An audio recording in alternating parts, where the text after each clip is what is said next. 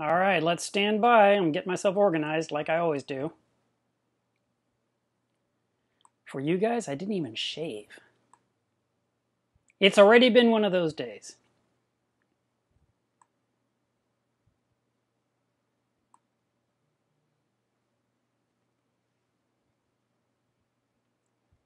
So, can you hear me? That's the first thing. Trying a different room today. I don't even know if it's echoing or if it sounds okay. Scoot this over a little bit. We have volume. Audio check. Test, test. Hello, everyone. What's there? Oh, I feel stubbly.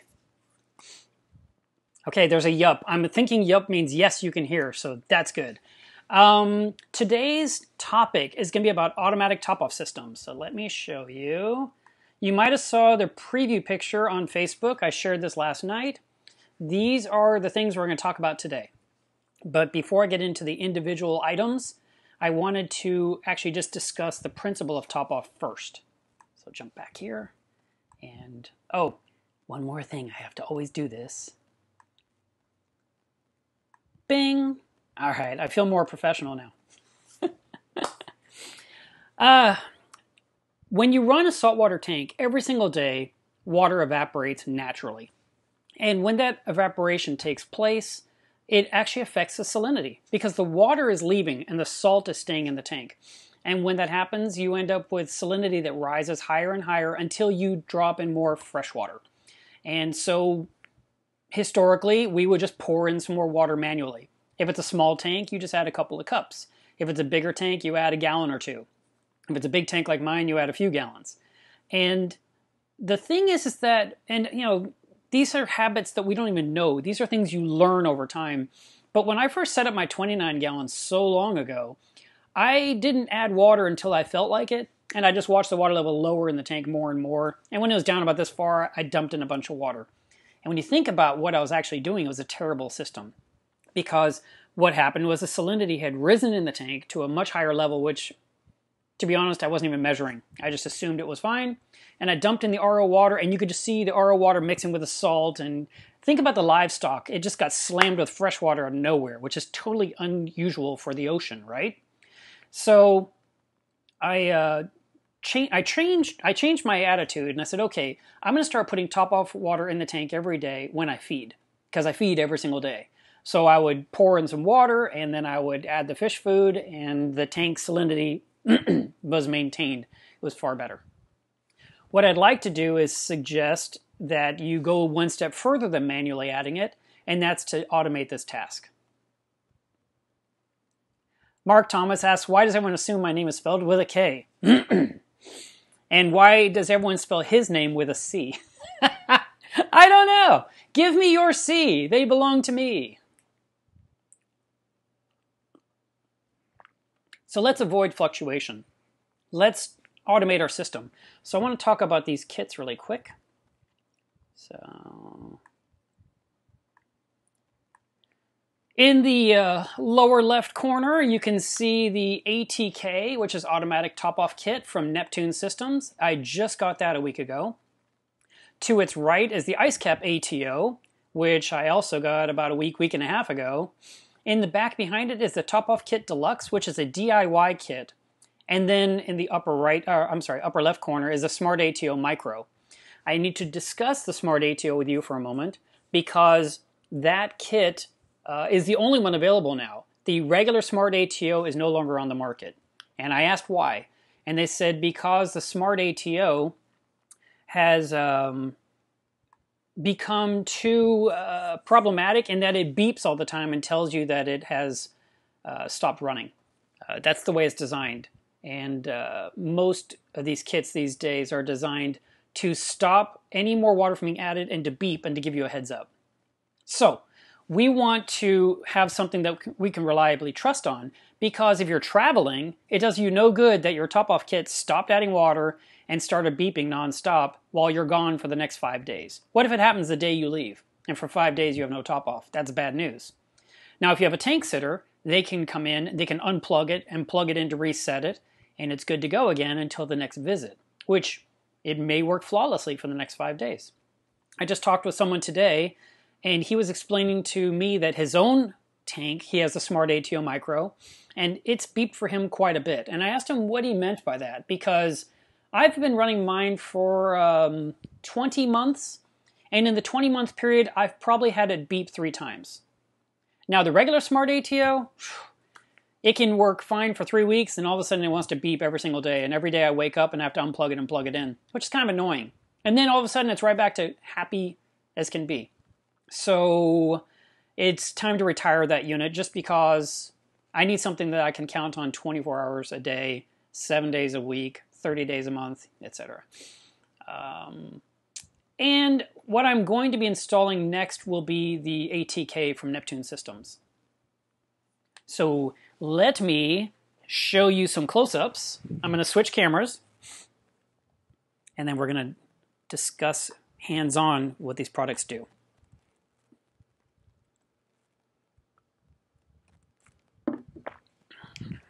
Actually, I'm going to change the angle here, and that way I can swing back to you guys. Nah, we'll just leave it the way it is. Don't want you to see too much behind the scenes. So here is a float switch, and these are what we've been using for quite a while to add water to our aquarium. And what happens is the water lifts it up and keeps it up. And as evaporation occurs, it drops, which would trigger a signal to some kind of device saying, add more water. And as you added the water, the float switch would rise, turn off the pump, and no more water is added. That was the original principle. And that's what comes in this kit right here, which is the Top It Off Deluxe kit. Now, as I mentioned, this kit is a DIY kit. I have 2 left in stock. I'm happy to sell them and get rid of them because I'm done selling it. And inside this kit, you've got the instruction sheet, which shows you exactly how to do every stage of this. And I've got a blog on Reef Addicts that shows exactly how to install it. Comes with free float switches. It comes with float switch protectors, which you would use to put around the float switch. You drill some holes in here and install it in the cap, and that way a snail can't touch it and trigger it accidentally. It comes with a project box that you would install the actual mechanism that makes it run. You would use this board along with this relay that you install on here. And that is now installed. And then you would run power to one side and low voltage to the other to run these float switches. Included was this space age material, which is actually kind of crazy. You heat this up in boiling water and it turns clear and it bends in any shape you want. And you could make a little hanger and bend, you could take scissors and cut it and bend it up and connect your float switch, hang this over the top, and as it cures, it turns white again and gets hard. So there's a couple of sticks of that. Here are some extra pieces you'll need. Here is the power supply. Oh, let's see, let me make sure. Yeah, this is the power supply to actually feed the relay block. And then we've got another float switch cover. So anyway, this kit here is like about 50 bucks, right? And you're going to spend a couple hours putting it together, maybe less. And you've got a top-off system. And the only other thing you need with this kit is going to be some kind of a power head to move the water from the holding container, the RO reservoir, to pump water into your sump. Now, next one we're going to talk about, move this. I've got things in the background hiding to lift things up. The SmartATO, I have a couple of these in stock as well. We're going to open all these up. Someone's going to receive these and say, you opened these. I'm like, yes, they're YouTube famous. The SmartATO Micro has its own little feed pump.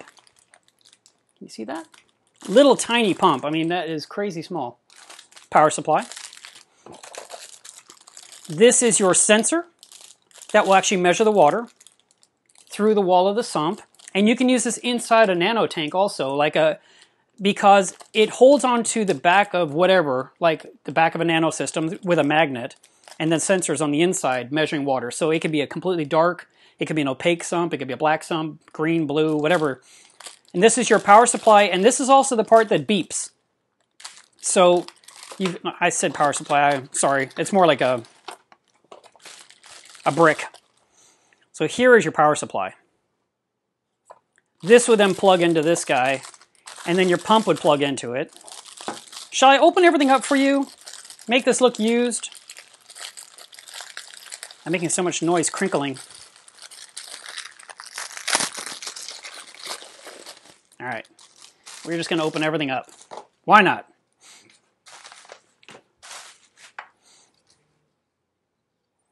So here is that sensor I was talking about, and here is the magnetic holder that would fit on the outside of your sump or the back of your tank.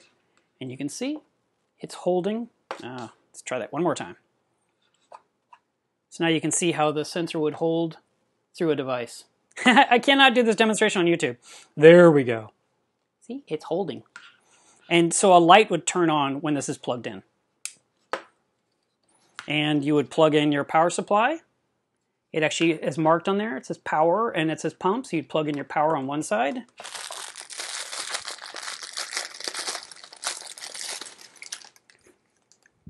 You plug in your tiny itty bitty pump into the other side. It comes with all the tubing that you would use. You can push water up with this microscopic pump 6.5 feet high, which is amazing to me. There's a little clip that you can then put on the side of your tank or on your sump, and you would put the tubing through there to hold the tubing in place.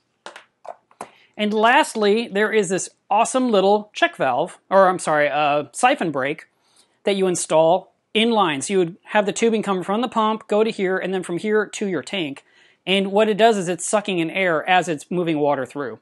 So you'll have water and air bubbling into the sump itself, but then when the power turns off, because it's sucking in air, it breaks the siphon, and you don't end up bringing all the water from the reservoir into the sump or bringing the sump water into the reservoir. I loved this kit because everything was included. There was no trip needed to Home Depot. That one sells for $125. Then we'll do Icecap next because it's just handy. This kit here, nice little box. Comes with all of its little accessories within. So you've got your sensors right here. This is a liquid waterline sensor, not unlike the SmartATO. You've got two different sensors. You've got your tubing. You've got your magnetic holder. You've got a tubing holder.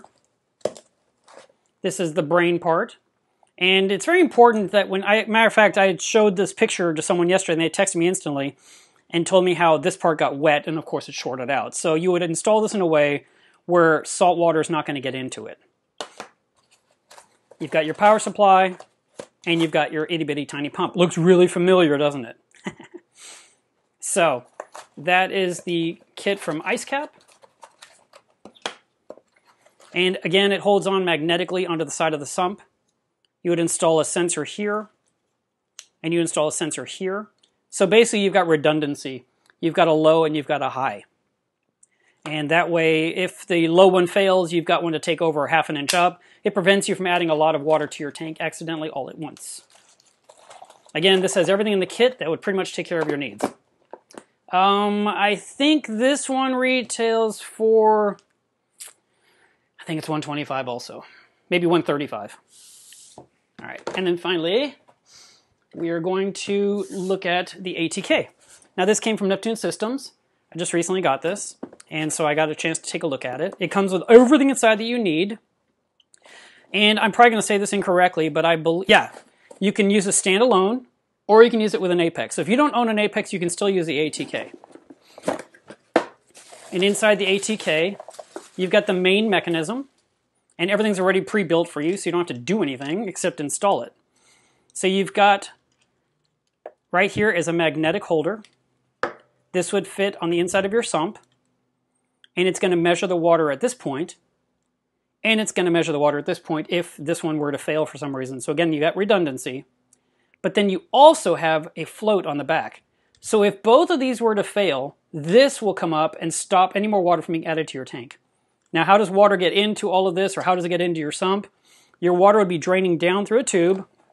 Tubing is provided. It will go into here, and it will actually be trickling out of this location right here the entire time. So when it's adding water, it trickles here. And then when this triggers the water level at this height, it stops.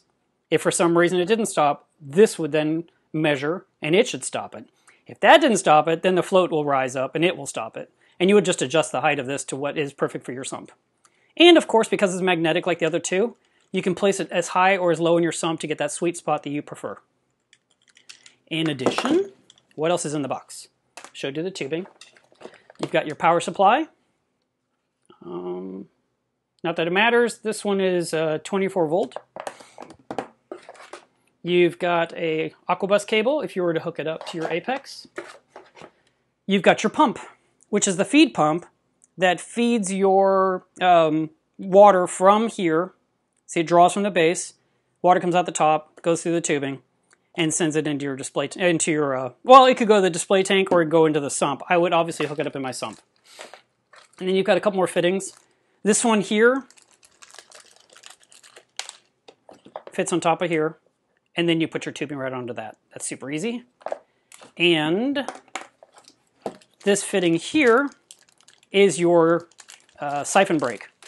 So you're going to take this little guy here and you're going to install it somewhere in the line. Tubing comes in, tubing continues over to the display, to the sump, and then it would break the siphon here by sucking in air, and that way you end up with no back siphon of water, no water going either direction except when you need to send water over. This one, I believe, retails for $199 if I'm correct. So, and if I got that wrong, someone can correct me. So the ATK is what I'm going to be installing on my 400 gallon next. And then if you say, look, I'm not spending any of this money, Mark, I want to use gravity, then you would use one of these guys. So this right here, move this other way. This is a adjustable float valve, and these would fit in the side of your sump or the top rim of your sump. You can install this way, and right through the wall of the sump. Here's your sump wall. And then as the water rises, it lifts and shuts off the water. The problem is, this only shuts off the water when the water rises. It shuts off the water with a rubber flapper inside here. And that little flapper, it's like putting your thumb over the end and just holding it shut. And you know when you do that with a garden hose, water bleeds out anyway. So your source water may continue to add a little bit at a time, a couple of drips. And if it's hooked up directly to an RO system, it will keep adding a little bit of water and run your RO system full bore.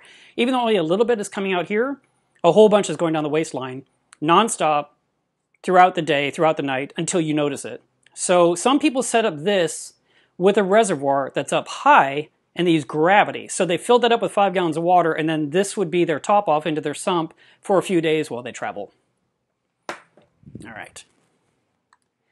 I'm back. Now, let's see. Hopefully all of that worked. I want to see if I can see your conversation. I'm hoping you guys typed stuff while I was chatting. Yes, you did. Thank you. And it looks like you guys have been asking and answering questions over in chat, which is awesome. At some point, I am planning to include the chats in these videos when they release, so that way you, if you're a viewer later on, you can see what the conversation was about.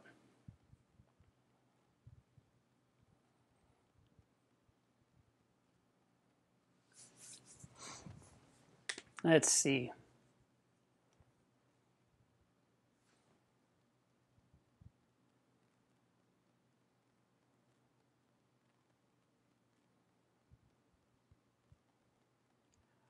Since I don't really see a question pointing to me right now, I want to go ahead and go into the point of what to do when you're traveling, because a top off through every single day while you're at home is easy. But when you travel, you can take it a step further, so that way your tank is taken care of. No matter what device you're using to top off your tank, the amount of water sitting in reserve is going to limit how long you can leave. So when I had to go to Macna a few years ago, I had hooked up a top-off system that I had to refill every 3 days.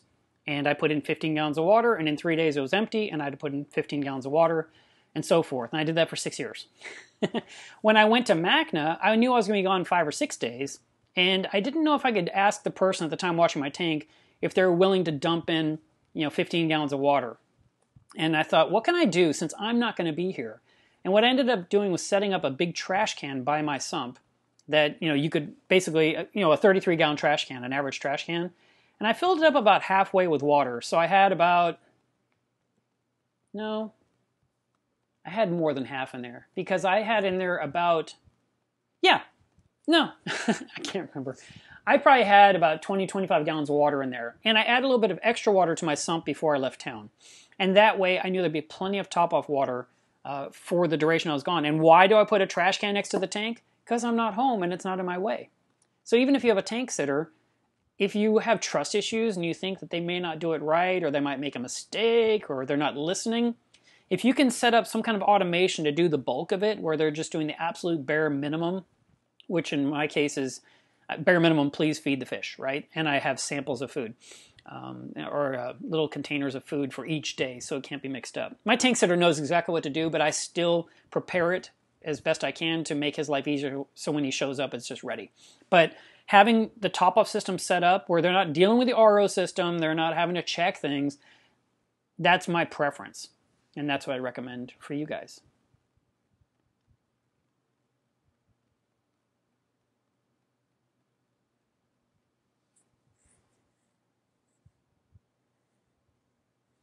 All right. I see a couple people are talking about RO systems and hooking them directly up to your sump, which is very dangerous, and I highly recommend against doing that, because an RO system is going to put out as much water as it can until you notice the problem. If you have a 100-gallon-a-day system like this one person mentioned, it's going to add 100 gallons of water in a 24-hour period. And obviously your sump can't hold 100 gallons of water, no matter how big your sump is. So you're going to end up with water on the floor. If you hook it up that way, not only is there the risk of really flooding your home nonstop, especially if you're gone for a couple of days, and of course changing the salinity of the water because you added way too much fresh water. The other problem is that an RO system that triggers on and off and on and off to add water as needed, let's say 5-6 times a day, it actually burns up the membrane more quickly. The membrane is the workhorse. It's supposed to last you years, but people that hook up RO systems directly to their sump find that their membrane got ruined in a matter of months. And that's because it triggered on and off way too often. They're not designed to run that way. They're designed to run really hard and then turn off. So I tell people, run your RO system once or twice a week to make your top-off water, to make your drinking water. And collect that water and then shut it off until it's time to turn it on again. And that way your membrane will last a good long time. Your DI resin won't be wasted, because that's the other thing. And I've got a video about it on my channel about TDS creep, so if you haven't seen it yet, please watch it. But the bottom line is, every single time your RO system turns on for the first few seconds, it dumps all the high TDS water into your DI resin and devours the DI. So even if you run a double DI, you are ruining the first DI way quicker because you're putting in that first batch of, let's say, 100 TDS for 90 seconds into your DI resin. So do not do that.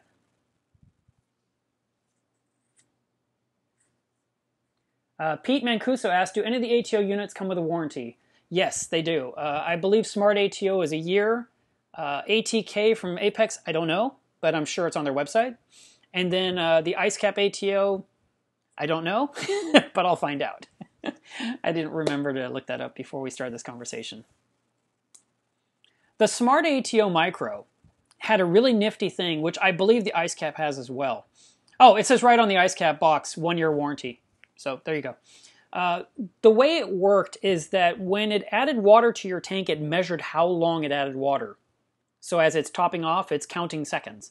And then it turns off. And the next time it turns on, it compares to the last time to see how long it ran before and how long it's running now. And I believe that if it ran 3 times longer than the last run, that's what triggered it to shut off. And then it would beep and you'd have to unplug it and reset it. But it gave you a chance to deal with whatever the heck was going on that caused it to go crazy. Also, as with anything we have, you have to clean it. So the sensor that's in your sump could build up some kind of a slime coat on it. It could have algae on it. It could have bubbles on it, from the sump. And you need to brush it off with a toothbrush.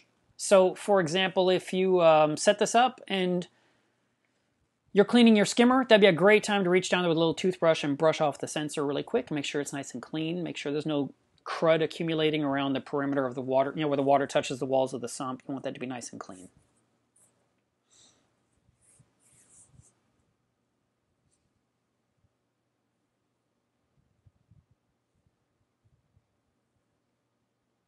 The ATK works with a module if you want to hook up to the Apex. And then the module would connect to the brain of the Apex, and it would send you text alerts of what's going on with your top-off system because of those electric sensors. So having electronic sensors allows you a little bit more control from a remote situation and check to see how things are going with your system. While I'm pausing here and letting you guys type more thoughts, I want to mention I uploaded a video last night. It was the 4-year anniversary of my 400-gallon reef. So if you haven't watched that yet, it's on the channel waiting for you. And it was fun to do a quick update. But boy, considering where the tank was a couple months ago and then showing the new look, it feels wrong because it doesn't look the same.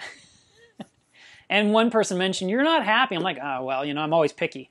So I am happy with my tank. I'm happy that things are growing. I love looking at the new tips bursting out of the Acropora, the Shadowcaster. It's got 30 tips growing off of it all over the place, like a little tiny urchin, and it's really exciting. I look forward to seeing where it goes in the next 3 to 6 months. I think it's going to really fill in nicely. I need to get a few more SPS corals. I'd like some more acros. I need some more acros in my life.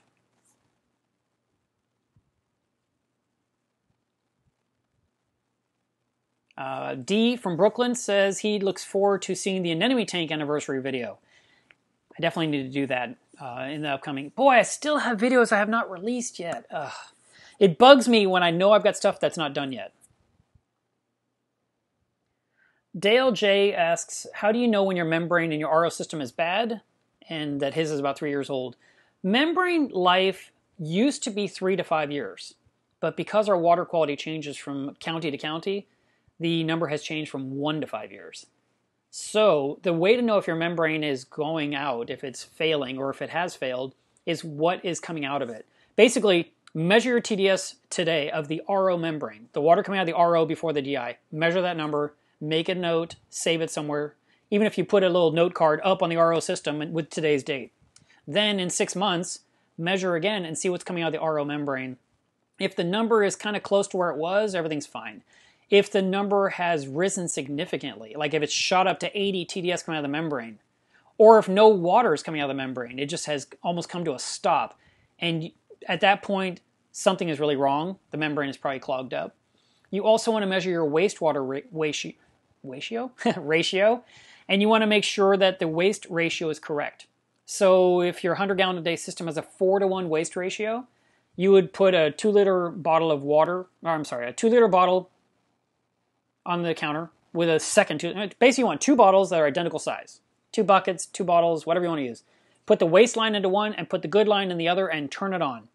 When the waste line is full to the top, the RO side should be about 25% full. That's 4-to-1.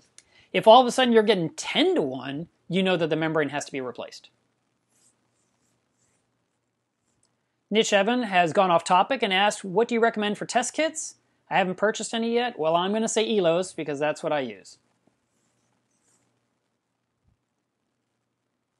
Lava Cyst, or Cyst T, asks, what are your thoughts on the Red Sea Reefers ATO? I've seen that one at Macna, and it looked pretty intricate, but I haven't actually played with it personally. These right here, the Top It Off kit I used for several years on my reef. Then I used the SmartATO, and I'm using the SmartATO Micro. I have not tried out the Icecap yet, and I need to try it since I'm offering it in my shop, and I like to sell the things I use myself. And the ATK is where I'm going next, which is from Apex, because I'm upgrading my Apex system too.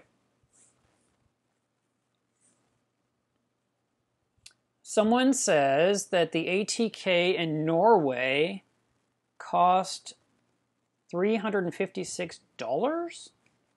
US dollars? It's $156 more than in the US? It seems shocking.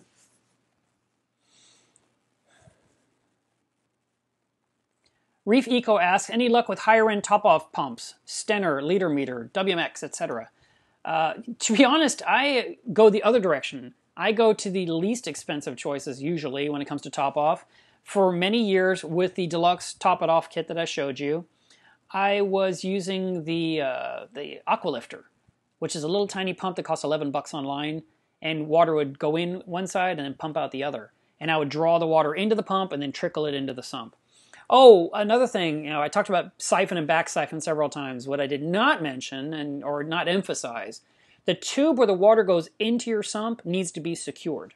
Whether you use the clamps that they give you or drill a hole in the rim of your sump and put the tube through it or zip tie it to some PVC plumbing, you want that tube to stay in the sump, because if it flops out of the sump while you're cleaning the collection cup and then the top off turns on and it's just pouring water next to your sump, obviously it's not going to turn off because the sensor never senses a change of water level, and it's going to keep getting the floor or the cabinet wetter and wetter and wetter.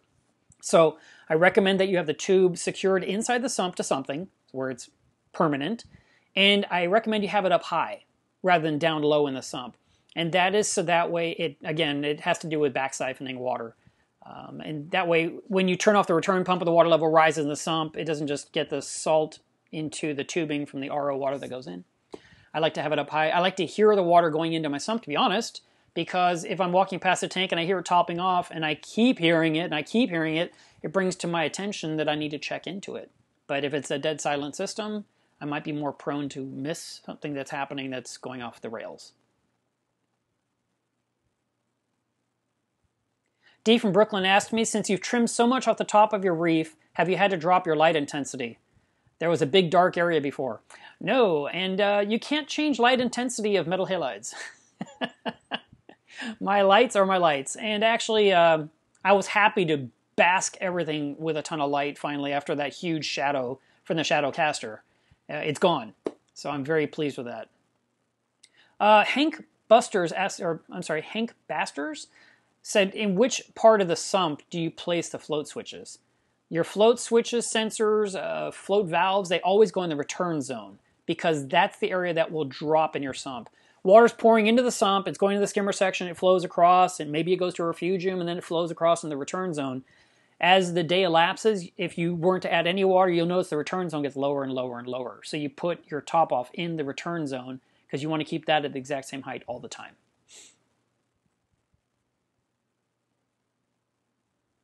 Maple Leaf said, Mark, you can also make it easy to turn it off or unplug it. What are we talking about? Can you expound on that? Because I didn't understand.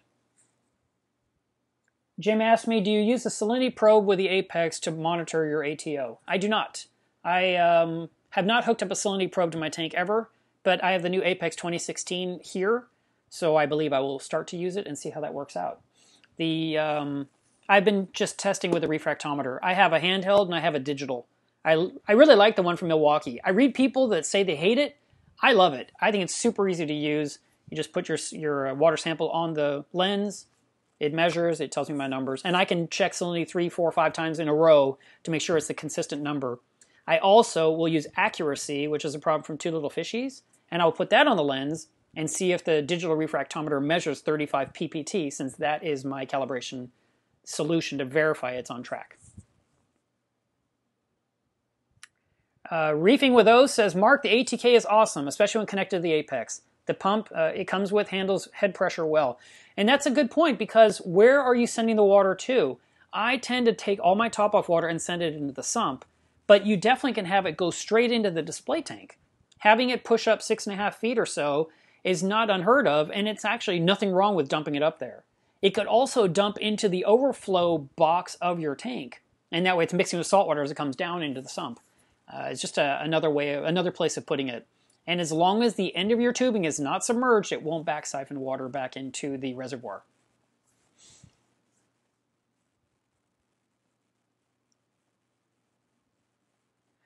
Sheldon Jessup asked me, which Abyss pump am I using right now? It is the Abyss 200. And I've been running it now for about 2.5 months.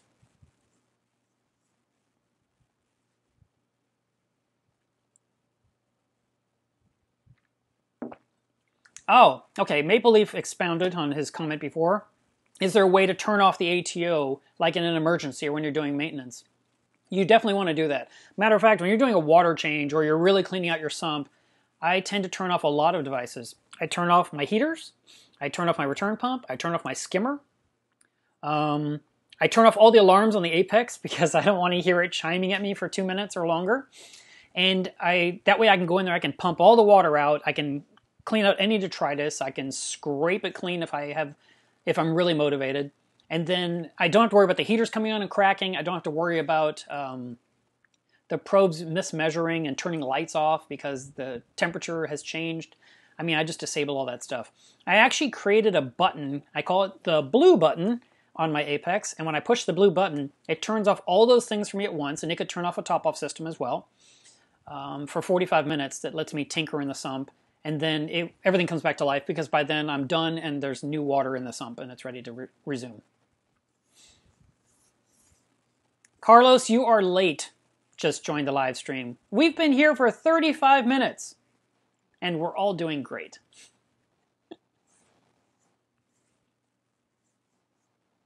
The SmartATO, the regular one is gone. All that's available now is the micro model. CoralView no longer distributes the original one, the large one. I cannot pronounce that name. Oh, maybe it's Ace in Polar. Does that mean you're up in Alaska? Anyway, he says he's planning to put glass tops on his tank. And what are my thoughts? If you're in a really cold climate and you're trying to trap the temperature in the tank, that makes sense. If you're trying to keep fish from jumping out, that makes sense. If you're trying to maintain oxygen levels, it doesn't make as much sense. We tend to have our tanks open on the top for saltwater and reef tanks, but a lot of people put screens on top of their tank that just looks like a mesh screen to keep the fish from jumping out, but lets oxygen exchange and CO2 exit the tank, and just provides good oxygen for the water level for the display tank. Travis Savant says he has everything on a power strip, so when he has to do a water change, he just flips off the switch, and everything on that strip is killed. That'll work. That's smart. I tend to be more of a control freak in the regard. I like to turn off many different things, and I use the American DJ switches, and each one has it says calcium reactor, it says biopout reactor, it says return pump, top-off system, all the different things, and I would just literally flip the switches on mine one at a time. Travis, I don't know if I got your email, but feel free to resend it. I am behind on emails. How are you in a dry desert with the name Polar in your name? Dry desert, low humidity. Yeah, I could see where you'd evaporate a lot of water, but you know what? That doesn't matter. Evaporation is fine. You just replace it with more fresh water. Yes, Pete, you can definitely use a micro on a 150-gallon tank. I'm using mine on a 60-gallon. I know it would work just as well on a bigger tank. I mean, what is it? It's the exact same thing as the other one. It just has a different sensor and apparently doesn't beep as much. So I feel like you could definitely do that. I think it was designed for those little tanks, and that's how it went to market. The one from Icecap I showed you, that one would definitely work on the bigger tank. And it's very similar to SmartATO. It's just designed a little differently.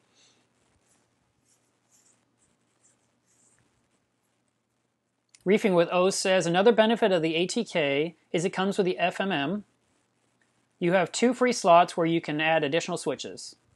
I added a Neptune flow sensor and an optical switch to monitor my ATO level.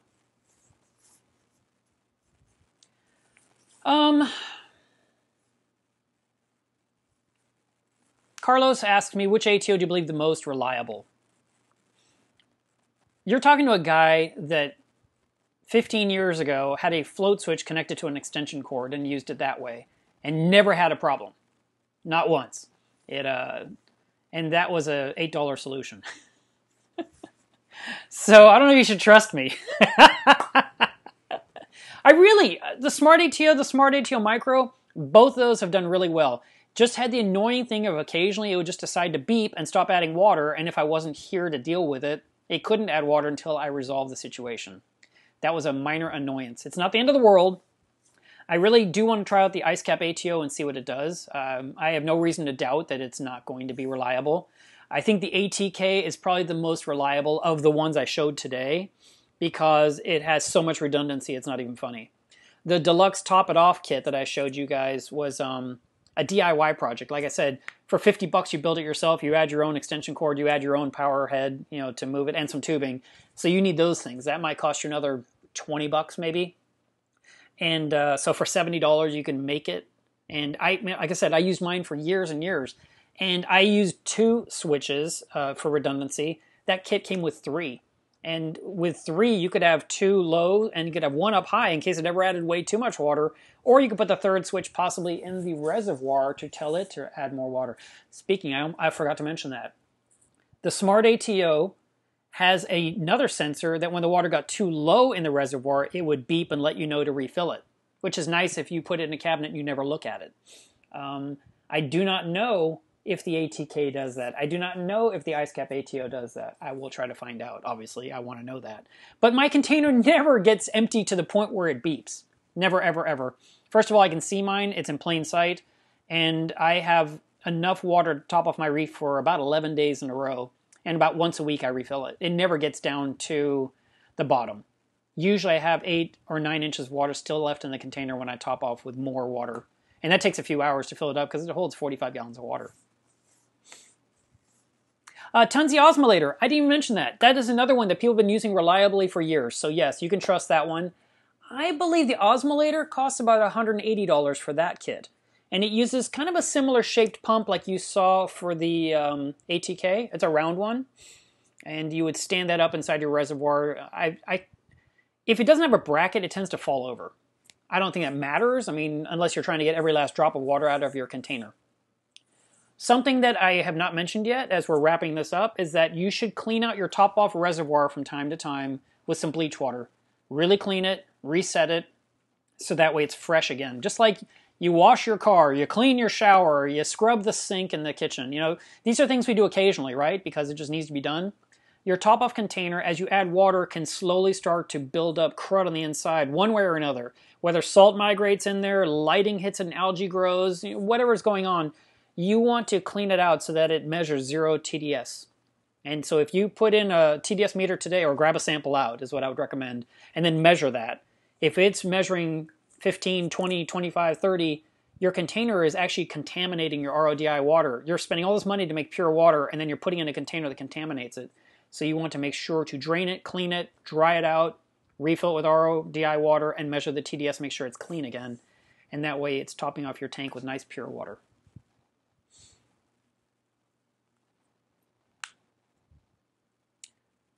All right, guys, what else can I tell you? Okay, I'm going to switch gears here for a minute.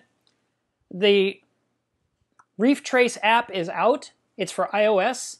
And every single time I say that, someone always says, what about Android? Well, guess what? We're working on Android. I say we, they. I talked to the developer yesterday about this, and the day before, actually, I talk with them every day. And got some really cool things in the works. So, number one, Reef Trace is working great. It rolled out about a week ago, and they worked on it every single day to add little tiny nuances to make it better and better. You can track all of your water parameters in there. You can share those results with others. You can graph them, which is all built in. It's got the LFS locator built in. If you're using this app and you don't see all the fish stores in your area, we want to know, because this developer had all of his minions call every single store in the US to make sure they were open and in business, so they weren't just adding a bunch of names that weren't in existence. So like I saw someone mention that San Antonio didn't cover all of the stores. So you have to let them know. Go to reeftrace.com, hit contact us, let them know. Now, for the Android people, they're going to start working on the Android version in December, and it would probably come out in January. But that's a long way away, and I know you don't like that. And so what we've come up with, and I say we because I keep getting involved in these conversations, but it's them, they are going to make it where Android users can enter their data on the Reef Trace website.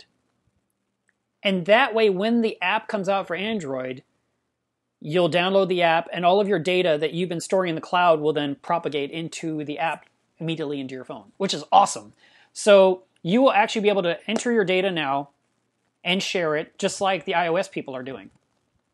And then something else that's in the works, I'm just going to say it. If it doesn't happen, so be it, but I'm pretty sure it's going to happen. The app already measures all the water parameters. They just added the ability to add TDS to the app as well. So now when you are measuring your source water, and you say, hey, my source water where I live is 500 TDS, that information is going to go to the cloud. And we users are going to be able to go to reeftrace.com and see the water quality across the nation.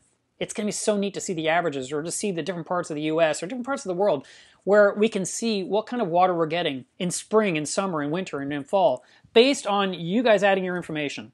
And it kind of reminds me a little bit of the app that came out years ago called Gas Buddy. Gas Buddy is a gas station app where you would drive down the street and you saw the gas station by you and they charged $1.99 a gallon, and you entered Texaco has $1.99 a gallon. And then you drove up the street further and Costco, $1.87 a gallon. And then you drove further down the street and Union 76 had, $2.19 a gallon. And then everyone else that has the app could open the app and see what the price of gas was near them and find the best deal. Okay, so because everyone collectively added information, it benefited everyone. And it's the same thing. Now, if we are all entering our data of our alkalinity, of our calcium, of our magnesium, that creates a massive number of data points to get averages of what the average hobbyist in the US has in their tank. I know it's not specific to regions, but who knows, that might come later. But so we can find out averages, which per country, which I think is awesome. Then we can turn around and we can find out how TDS is changing throughout the year based on what we're doing. So measuring that from time to time. It's not really my water, my RO unit is 0. That's not really interesting. But knowing what the source water is in your area, I think that would be a really good thing for us to amass as a group of information. And then the most exciting thing is something I actually suggested 4 years ago in my MACNA talk. A lot of us measure our PAR under our lighting. And then we take a picture of our tank and we superimpose all these numbers on the picture and we share that on a forum or on social media. And we're like, here's my PAR measurements under my Radeon Gen 3. Or here are my PAR measurements under my AP700 by Kessel. And others of us just look at it and say, okay, that's neat. But if more of us could measure our PAR and then enter it into ReefTrace, we could actually have PAR measurements that would be under, and you could, the way I see it, whoever's got a Radeon Gen 4, we could see all of the PAR measurements and get an idea of what typically does best for specific corals. And I know that's a big undertaking, but you know what? I think we can do it. I think it'll be awesome. And so PAR measurements should be added to ReefTrace in the upcoming future. And that will be great for both Android and for iOS users. And I'm very excited about that because I always wanted to know what those best averages are. And we've heard speakers talk about it. There's 3 or 4 people in the US, including myself, that have put PAR readings and done measurements ourselves in our own tanks. Sanjay Yoshi is famous for his PAR presentations. But collectively, we are just readers. We're not participants. Nowadays, we can get our own PAR sensor. Apex sells one that hooks up directly. At MACNA this year, they were showing a new PAR sensor from Apogee Industries, I think is the name of the company. And it's Bluetooth, so it works with any smartphone, and you can measure PAR in your tank. You can, of course, buy the regular PAR meter itself. You might be able to borrow a PAR meter from your fish store or from your local club. And I would suggest measuring it at 0 inches and then 6, 12, 18, 24. I think that if we all did the exact same measurement, 0, 6, 12, 18, depending on the height of your tank, obviously a smaller tank, you can't go like a nano, you might only get to go 12 inches down. But if we could get light fixture and then the equal measurement straight down, that would be a great starting point. And it would also allow for variances where there's mistakes being made by individuals. Because if you have 1,000 people provide these numbers and you have like 3 or 4 really way out there numbers, it'll kind of ignore those and the averages will become more realistic. But I just love the idea of us sharing our data. So I'm really excited. Oh, look, ReefTrace commented PAR readings will be available in January. Yay, it is going to happen. Yeah, I mean, I've been pushing for it, but you just never know. So I'm very excited to see this. Carlos says a 3D PAR map would be cool. So I am excited about these changes, these things that are making it better and better. I'm very excited about that. Fish Frenzy asked me to do a shout out. That means you're all supposed to go to his channel and look at his videos, I think. I did it. I did it. You owe me $5. Okay, what else can I tell you? I think that's it. I think it's it for this week. There'll be another video coming out later this week. I'm not sure what. Something cute and small, I'm sure. And then we'll have a stream next Saturday. And I will come up with a topic, and you'll get to find out what that is. And I'm just going to end this thing right now before I sound like I don't know what I'm talking about. Thank you so much for tuning in. And a lot of you showed up today. I'd say over 100 of you showed up for this stream. And some of you left because I kept talking too long. But I apologize for that. Happy reefing. If you have questions, post them in the comments below this video. And I'll see you guys on social media.